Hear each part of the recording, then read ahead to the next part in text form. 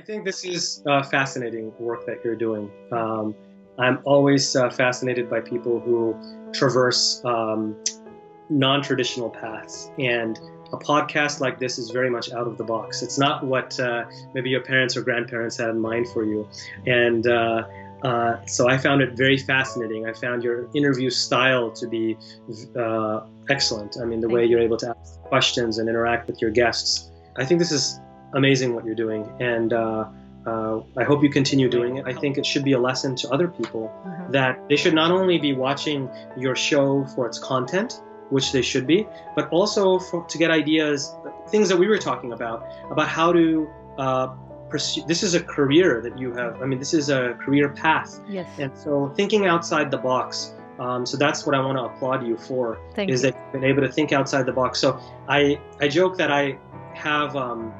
I used to have scribes who were pre-med students, and I would always ask them what they were majoring in, and most of them would say molecular cell biology or biology, and I would immediately turn my face and be like, I'm not very interested, because that's what they all would study, right? Because they want to get into medicine, so they study molecular cell biology. It's very boring. It's very cookie to me. In fact, my advice to people who are going into medicine, even if you are going into medicine, use your undergraduate degree to study whatever you want, to expand your minds. So study philosophy, study history, study something like that.